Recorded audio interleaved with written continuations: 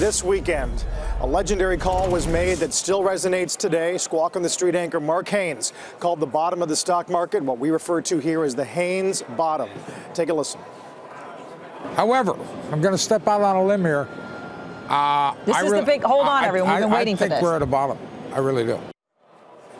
Exchange actually went for a lot longer than that. He talked about his methodology, looking at percentage of S&P percentages, and then it was pre-open, as I recall. Right.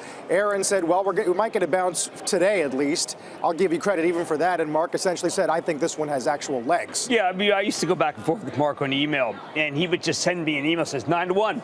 9-1 down. The up volume was when he said, listen, that's the, we used to call it the crescendo together. And he was always, he would say to me, Jim, is it a crescendo? And I would say, I think it's crescendo. And he would come back and say, no, it's not a crescendo.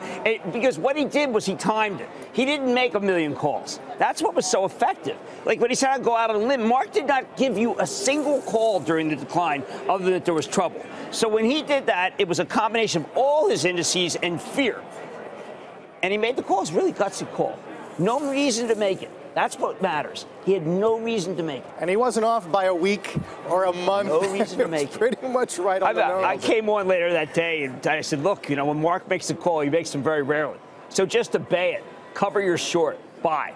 Because that's how meaningful look, it's so long. There's a lot of viewers who didn't know him now, sadly. But when he made a call, it was so not idle. You know, that guy's going, yeah, I like it here. No, he never did that.